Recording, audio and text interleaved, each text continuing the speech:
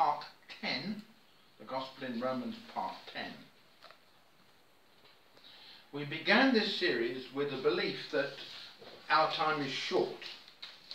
And we should make sure what little time is remaining, we serve the Lord correctly. Or shall we say, He is a priority in our lives. In the first 3 chapters, we saw that everyone is a sinner. Jew and Gentile, sinner and saint. Everyone's a sinner. In the next 5 chapters, we saw that again, the only way into the kingdom is absolute reliance on the Lord and His atoning sacrifice. Trusting our destiny to Him and Him alone is our perfect security. Chapters 9 through 11 detailed the clear distinction between the church and Israel in terms of origin and destiny. Now, we'll turn to our attention to the specific things we need to do to prepare for the day we're called home to Jesus. Our objective is neither to earn or keep salvation, things we can't do anyway, but to express our gratitude for having given it to us and store up treasure in heaven. That's what we're trying to do. It won't be long before the life we've worked so hard to build for ourselves here will be left behind. All that remain is the treasure we've stored up for ourselves in heaven. Romans 12, 1 and 2, please, Maxine. I beseech you, therefore, brethren, by the mercies of God, that you present your bodies a living sacrifice, holy, acceptable to God, which is your reasonable service. And do not be conformed to this world, but be transformed by the renewing of your mind, that you may prove what is that good and acceptable and perfect will of God. In some parts of the world, becoming a Christian is such a deadly thing to do that the only way to survive is to trust entirely on the leading of the Holy Spirit. However, that's not the case in most Western nations. Putting ourselves in God's hands is not a matter of necessity for the majority of us. So it comes down to choosing to trust entirely on God, and the best motivation for that is gratitude. Do you fully appreciate all that God, through His Son Jesus, has done for you? Not only has He died that you can live forever, He also created an eternity for you that's beyond our wildest imaginations. Now more than ever, those of us with one foot in the kingdom and one in the world need to ponder Elijah's question to Israel. And 1 Kings 18:21a, and I shall read it. And Elijah came unto all the people and said, How long halt ye between 2 opinions? Jesus put it this way. Matthew 6:24. Please die. Matthew 6:24.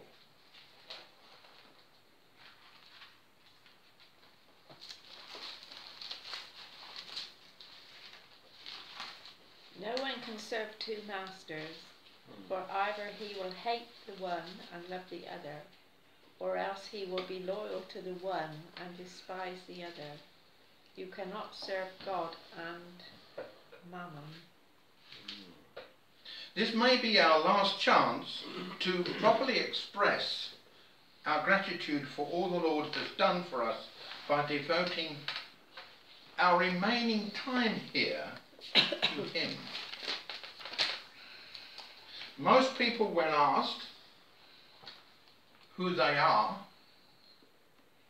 do not reply, "I'm a Christian." They consider that as an add-on to their normal life.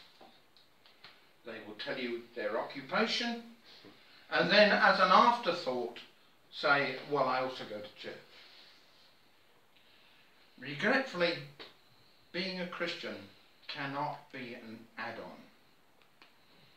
We must see that we are Christians first, and therefore we are disciples. Some in the church will believe that there are two kinds of Christians, disciples and followers. It's impossible to be just a follower. We're all disciples in accordance with the amplified, the authorized study version, the something BBE, the ERV, and the ESV. They all translate Matthew 28:19. Go ye therefore and make disciples of all nations, baptizing them into the name of the Father, the Son, and the Holy Spirit. We must say that we are disciples. In fact, the people of Antioch were so impressed with the followers of Christ that in Acts 11:26, the latter part of that verse, and the disciples were called Christians first in Antioch. The people of Antioch called them Christians, meaning they were little Christs. The world would certainly benefit from our undivided effort on his behalf. We must, if we're determined to follow Christ, at least make him our legitimate first priority. Romans 12:3-8. Please note, Romans 12:3-8. For I say, through the grace given to me, to everyone who is among you, not to think of himself more highly than he ought to think, but to think soberly, as God has dealt to each one a measure of faith. For as we have many members in one body, but all the members do not have the same function, so we, being many, are one body in Christ, and individually members of one another. Having then gifts differing according to the grace that is given to us, let us use them. If prophecy, let us prophesy in proportion to our faith. Or ministry, let us use it in our ministering. He who teaches, in teaching. He who exhorts, in exhortation. He who gives, with liberality. He who leads, with diligence. He who shows mercy, with cheerfulness. Now, if we take that, each one of us has been given special gifts that uniquely equip us for service. One of the truly exciting treasure hunts of the Christian life lies in discovering what gifts we have been given. The gifts he gave to us may be different from those he gave to others around us. So that when we work together, everyone makes a meaningful contribution.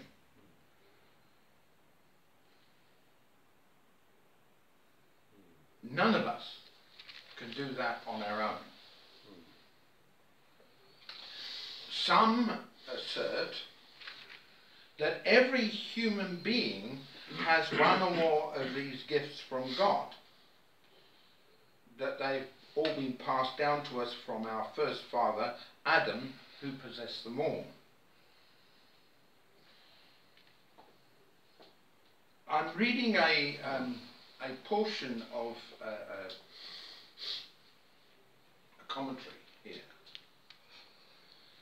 They also point out that many of the greatest statesmen, philanthropists, professors, business leaders, scientists and public servants don't give evidence of any commitment to faith, and yet, by all accounts, they've been gifted. Moreover, it is surprising to learn that in all these fields, some of the most outstanding practitioners throughout the age of man have been Jewish.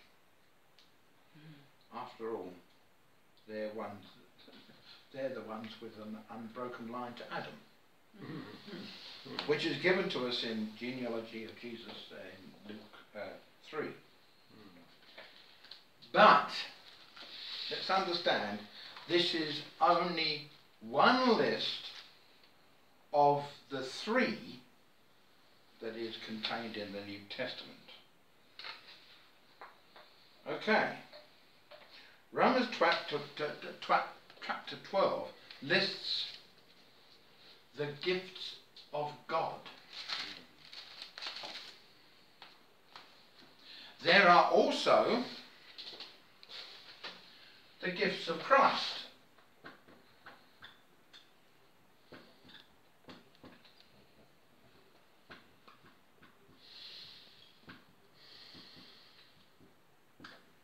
Which is called the Doma gifts, which is Ephesians 4:11. Okay? Ephesians 4:11, please, Ross.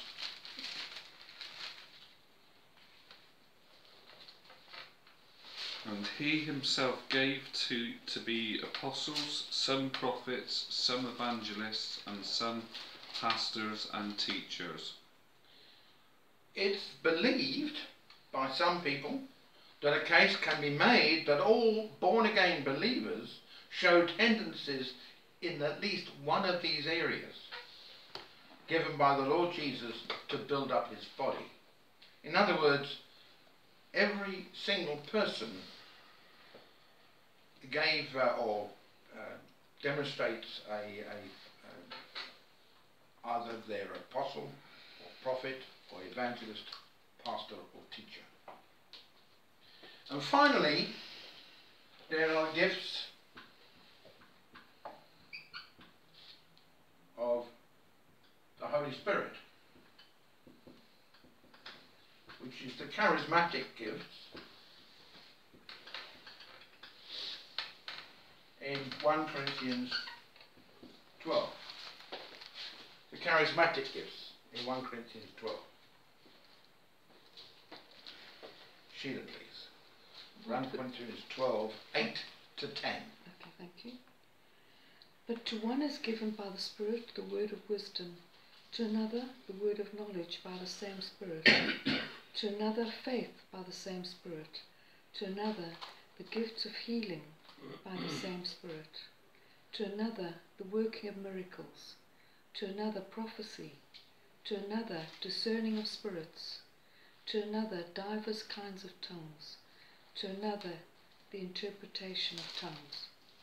The Holy Spirit distributes his gifts to each believer as he sees fit for the common good. 1 Corinthians 12:7, but the manifestation of the Spirit is given to every man to profit withal. Now, most people don't realise that Paul separated believers into three general groupings in explaining the gifts of the Holy Spirit in 1 Corinthians 12. I'm going to have to clean the board off, and we're going to have to look at it again.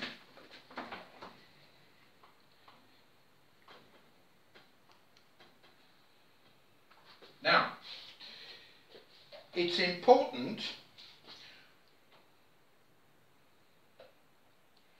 One group consists of those who are given gifts of knowledge and wisdom.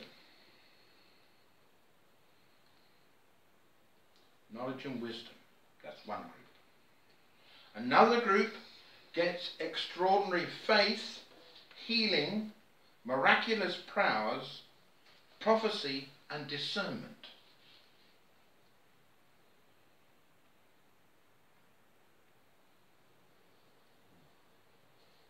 Miraculous healing, extraordinary faith, miraculous power, prophecy and discernment. And the third group gets tongues and interpretation.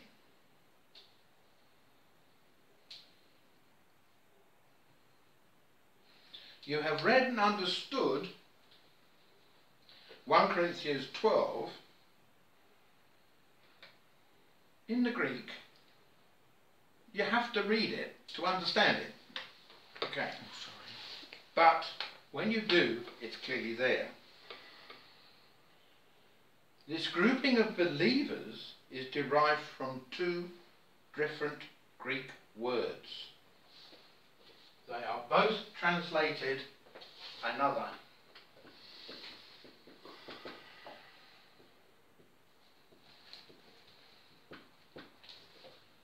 First of all, we get allos. And we also get heteros.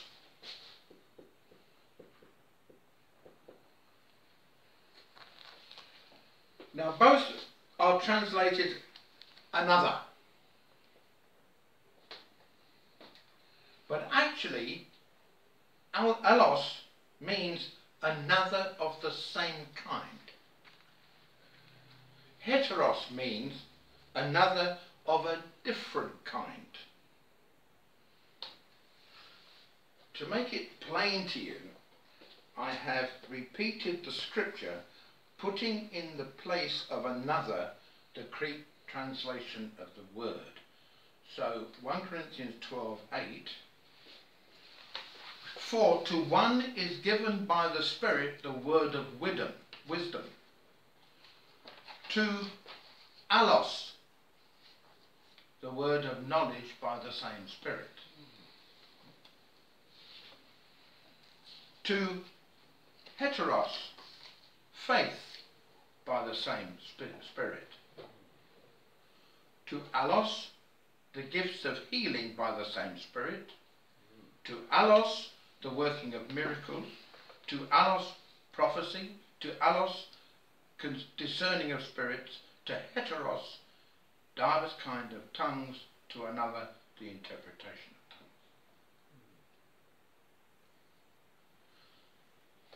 Depending on what word is used for another, that shows the different groupings. The only reason for Paul to use these two different words, as he did, was to divide the gifts and their recipients into the three groups which I have detailed. Think of it this way. Say you're a Greek person living in biblical times and have just eaten a chicken sandwich. Somebody asks you, in Greek of course, would you like another sandwich? If he or she uses the word allos, it means you are being offered another chicken sandwich. But if the word is heteros, It means you're being offered a different kind of sandwich. Oh, you would have to ask, what kind? Before making up your mind. Everybody understand that? Mm. It's very important because it shows that this there are three groups, and all time I have separated them into different groups, as Sheila would know, and it's important that we do it correctly. So it is with the spiritual gifts. They are given to believers, but some gifts of one kind are given to one group of believers, while other gifts of a different kind are given to another group. Now, you think you've finished. You haven't. We're not told what criteria are used to assigning believers in these groups. However, the fact that they are assigned to believers as the Holy Spirit wills offers proof that it's unscriptural to expect all believers to manifest the same gift. 1 Corinthians 12:29. Where are we up to? Me. Okay. 1 Are Corinthians all 12. apostles, are all prophets, are all teachers, are all workers of miracles? Which is a rhetorical question. At this time, I would like to observe that the entire Trinity is involved in equipping us with various gifts. Paul makes sure we understand that the Trinity is always involved when it comes to important matters concerning us. In this case, you've got the gifts from the Father, which is Romans 12:3. Di, please, read that. Therefore, I make known to you that no one speaking by the Spirit of God calls Jesus accursed, and no one can say that Jesus is Lord except by the Holy Spirit. Okay. Gifts from the Son, Ephesians 4:7.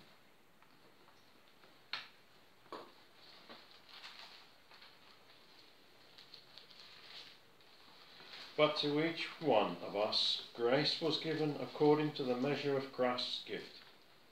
Okay. And gifts from the Holy Spirit, which I have just read, 1 Corinthians 12:7, the manifestation of the Spirit is given to every man to profit withal. It is also generally true that our particular gifts will emerge as we draw close to the Lord and prepare ourselves for service. Because our gifts are designed to help us accomplish His will for our lives. If you are like most Christians, you haven't been prepared well. However, don't let anyone tell you that you are not equipped. But the Lord will give you a gift, and with that gift, you will be equipped. You're like a piece of precision machinery, capable of great things, but lacking the hand of a skilled operator. Start preparing for yourself for service, and watch the Lord go to work with you to cause your gifts to blossom. Now, Paul continues the rest of this chapter with exhortations that can be grouped under three different headings. Now, first one is love. And that's Romans 12:9 to 12. Romans 12:9 to 12.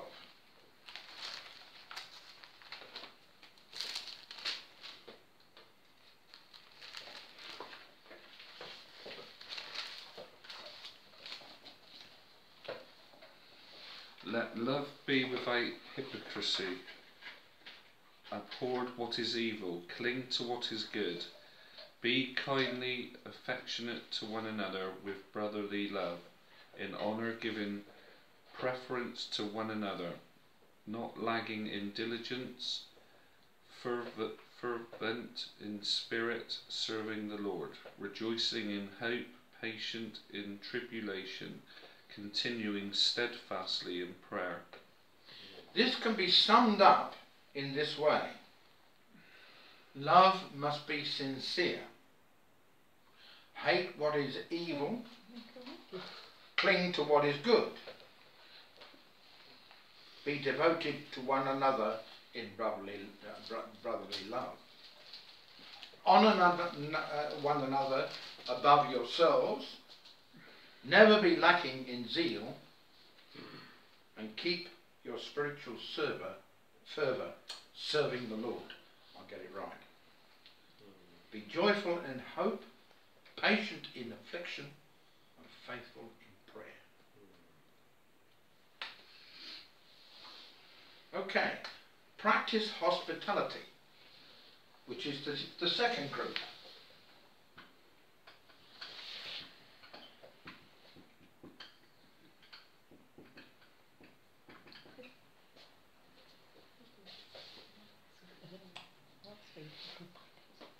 Romans 12:13 to 17.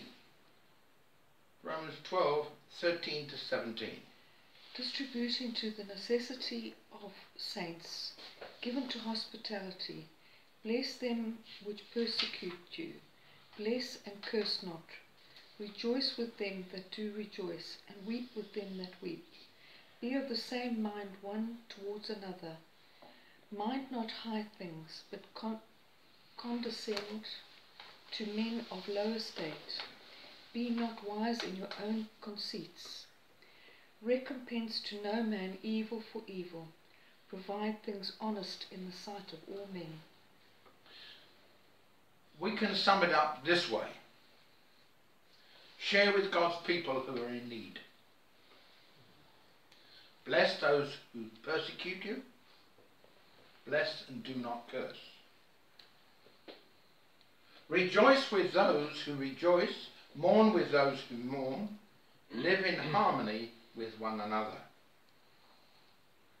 Do not be proud, but be willing to associate with people of low position. Do not be conceited. Peter says much the same in 1 Peter 3:9. Not rendering evil for evil, or railing for railing, but contrariwise blessing, knowing that you are therefore thereunto called, that you should inherit a blessing. But we need to recognise, be careful to do what is right in the eyes of everybody. And the third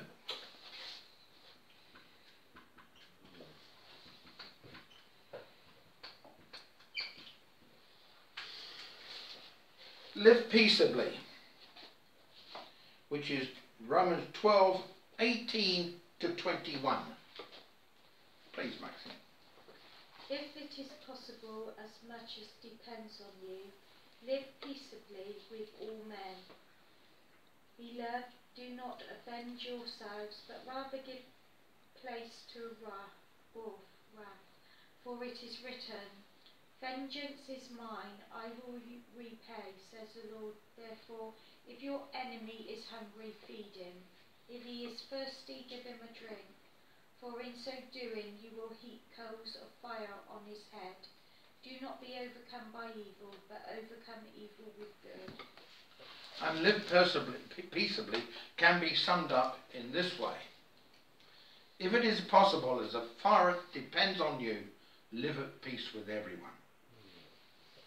Do not take revenge, but leave room for God's wrath. For it is written, it is mine to avenge, I will repay, says the Lord, which is from Deuteronomy 32:35. On the contrary, we read in Proverbs 25:21 and 22, Proverbs 25:21 and 22, please, Don.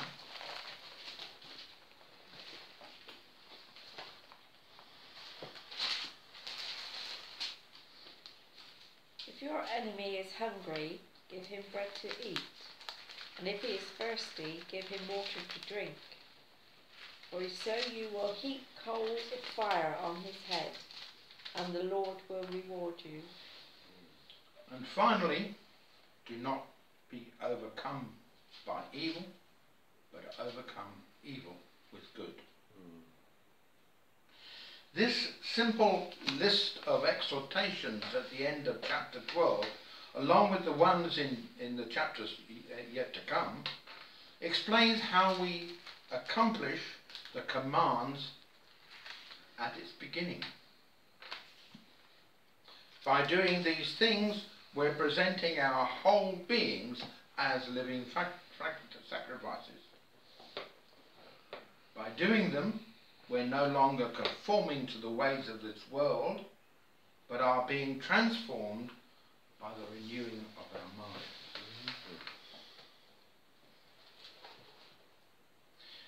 This list of actions, if sincerely followed, will change us from the self-centered, self-promoting, self-serving people we have naturally become, and make us a channel for the Lord's love.